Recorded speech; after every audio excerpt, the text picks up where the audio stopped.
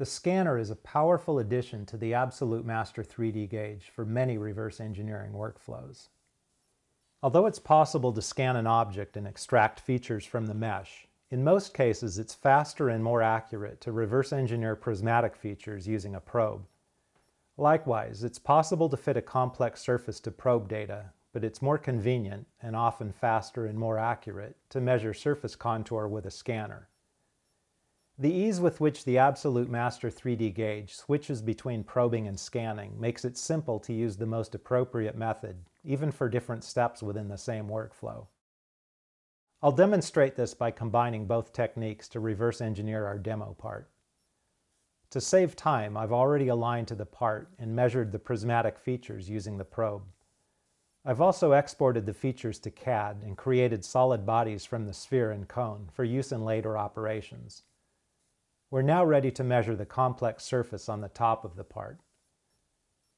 I'll start by measuring the same features I used for the initial alignment.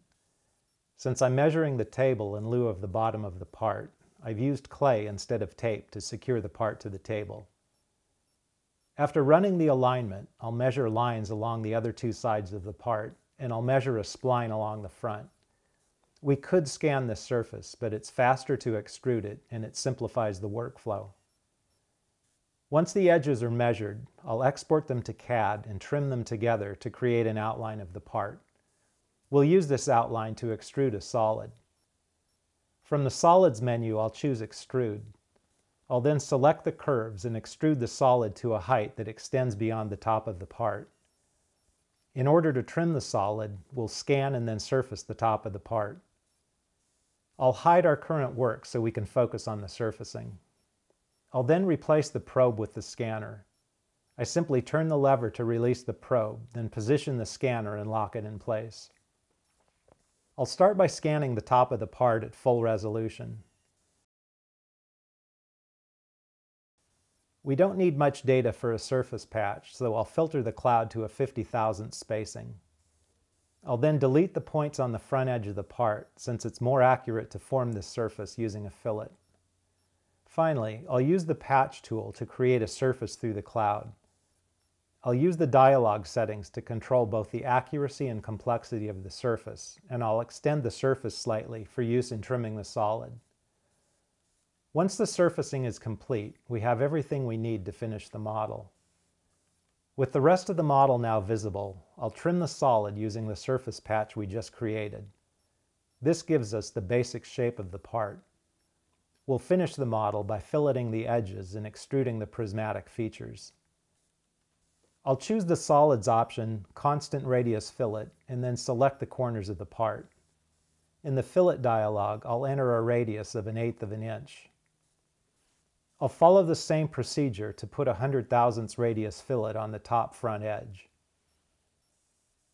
On the bottom of the part, I'll use Solid Extrude to create the hole pattern, the slot, and the rounded triangle to a depth of 3/8 of an inch.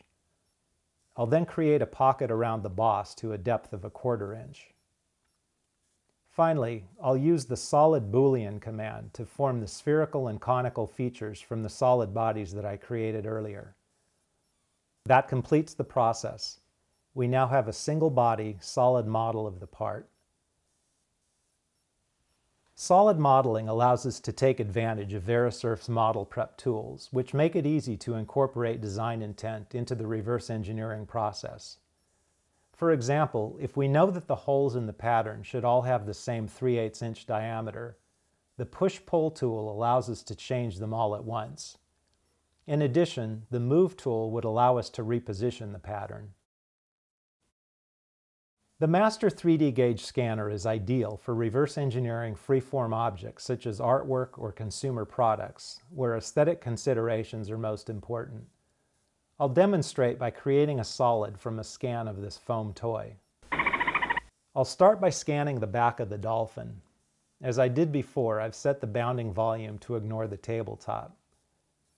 Next, I'll make additional scans of the bottom from 2 orientations. I could have mounted the toy so that all surfaces were visible from a single position, but that's not always an option. When I've finished scanning, I'll edit the point clouds to remove stray or isolated groups of points.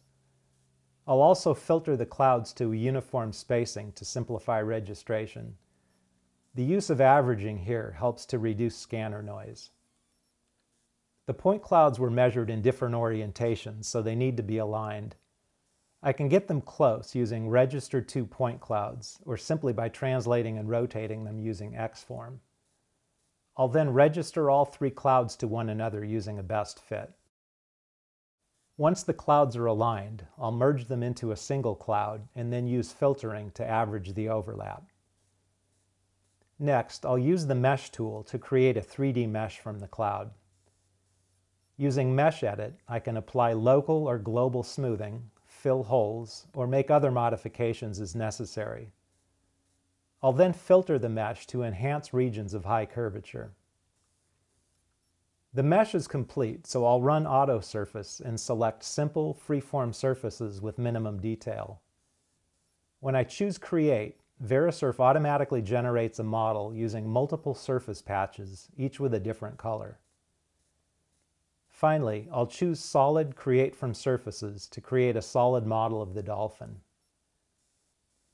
As a final check on the results, I'll use Verisurf Analysis to compare the original point cloud to the finished model. We've now seen how to use Verisurf with the Master3DGage scanner to reverse engineer parts using both probe and scan data. We've also seen how to use Verisurf Analysis to verify the accuracy of the model.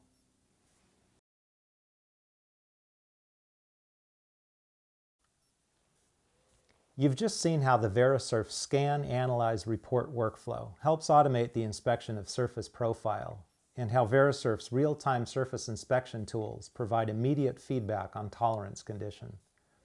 You've also seen how to reverse engineer both prismatic and freeform parts using the Master3DGage scanner, and you've seen how to verify the results. For more information on how Verisurf can help expand your inspection and reverse engineering capabilities, please call us at 888-713-7201 or email us at sales@verisurf.com.